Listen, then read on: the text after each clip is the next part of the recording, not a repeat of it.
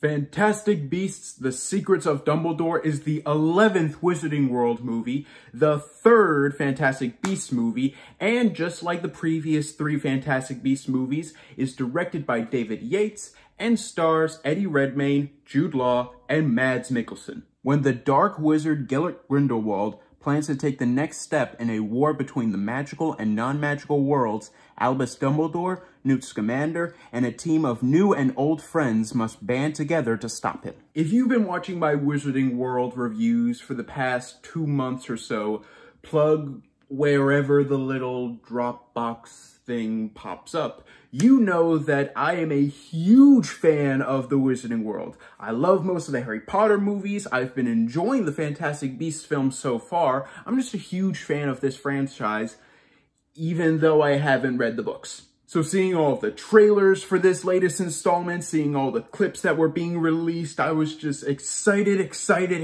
and my hype just went through the roof so much. And after seeing it, I can honestly say, it's fine. It's fine. It's not good. It's not really that bad. It's just, Let's just get the best thing about every Fantastic Beasts movie out of the way and just say, I love the characters and the actors are all awesome. Eddie Redmayne, Dan Fogler, and the like are still super charismatic and likable as Newt, Jacob, and the rest of the supporting characters. I also really did enjoy the new character of Eulalie, played by Jessica Williams, but honestly, the best character and performance goes to Jude Law as Dumbledore. I'll be honest, when I first heard his casting as the character, I wasn't really thrilled, and although he did a decent job in Crimes with Grindelwald, he still never impressed me. Here, he truly did impress me in this movie, and there was a lot of scenes where just his expressions almost got me teary-eyed. As for Mads Mikkelsen as the recasted Grindelwald, he is good, but I'm not gonna lie, I'm pretty sure I'm in the minority in saying this. I prefer Johnny Depp's Grindelwald. I mean, Mads Mikkelsen was good, as Mads Mikkelsen usually is, but Johnny Depp's performance in Crimes of Grindelwald had this slow, methodical, strategic, and calming voice and tone to him. One that could be threatening, but could also be twisted to be sort of welcoming at times. Here, Grindelwald never really came off as welcoming in my eyes. He just came off as the bad guy, just another bad guy that Mads Mikkelsen was playing. Like the bad guy from Casino Royale. He was good in this movie, don't get me wrong, and he had charisma at times, but not to the hypnotic extent that I feel Johnny Depp's performance had. To be fair, I also did like the story. Sure, the pacing of it can be a bit slow at times, and we'll get into that when I get into my problems in a bit, but we're talking about the story, I actually didn't mind it. I'm sure a lot of people are going to point out that it's a political thriller type of story, and that's not really the best and most interesting story to tell in the Wizarding World.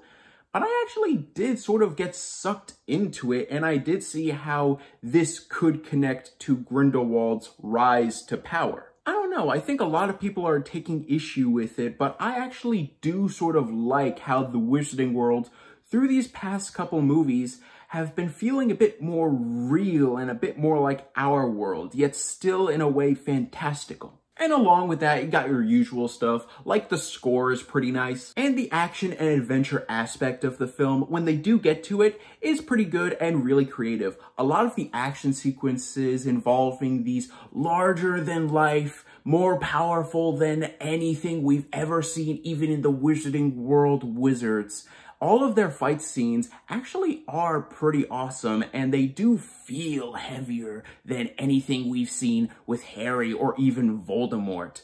But I won't lie, they are very short-lived so that we can get to the story at hand, and when I say it out loud, it doesn't sound that bad, but I don't know, and maybe that leads me into my problems with the movie. For one, yeah, the pacing can be a bit too slow at times. The political thriller story is interesting in my opinion, don't get me wrong, but it also doesn't leave a lot of room for the action and adventure that I'm sure a lot of us really love to see in these Wizarding World movies. There are also a lot of exposition dumping scenes that could have been either trimmed or just cut out because the moment speaks for itself and the history between characters speaks for itself, so you don't really need that extra exposition except to just pad out the runtime or just for the sake of being the writer.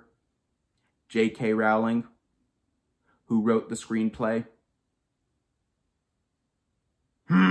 The gray and muted colors that also really polluted the later Harry Potter films and Crimes of Grindelwald has returned here, and once again, it just makes the movie look more boring. And the last half of the movie, where all of the reveals and all of the twists come up, that's where most of the movie's big plot holes come into play. Most of the twists in this movie feel either obvious or convoluted. Either obvious because it's been hinted at so embarrassingly heavily, or convoluted because it just feels like retconning. Sort of like how Rise of Skywalker retconned a lot of what Last Jedi did in order to try to appease the fan base, and the final ending twist comes right out of nowhere, makes no sense, and when they try to explain it, you just don't buy it for a second. It is so much for the sake of the plot alone, and so that we can wrap this franchise up in just 2 more movies, that it just narrows down to J.K. Rowling's most overused cliche and most angering cliche, in my opinion, Deus Ex Machina. Okay. My anger is misplaced because I am narrowing it down to just one factor of the movie. Because when I look at it as a whole, the movie is not bad. It's not good either. It's okay. I still do love following all of these characters. The acting from everyone is pretty good. I did find the political thriller story interesting, and the action, while short-lived, is creatively awesome at times. But the overly muted color palette mixed with the pacing that can be overly slow at times often results in a boring film. And the last half, which is filled with so many reveals and twists, is also filled with so many plot holes and so much convoluted writing. I don't think this is the worst Wizarding World movie. I still think that honor goes to Deathly Hallows Part 1, which is so ungodly boring in my opinion. But even then, this is still far from anywhere near the Wizarding World's best.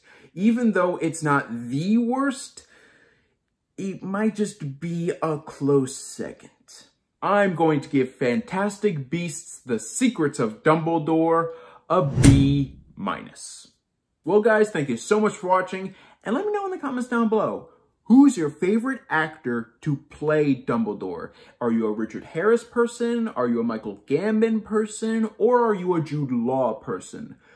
Personally, I might have to go with Michael Gambon on this one. I mean, I liked Richard Harris, and I do like Jude Law, but I feel like Michael Gambon embodies both the wisdom of Dumbledore, but also the pure strength that he has. Thank you guys so much for watching. You guys are the best, and don't forget to click subscribe and click the bell icon down below to stay up to date on all things movie, all things TV, all things nerd.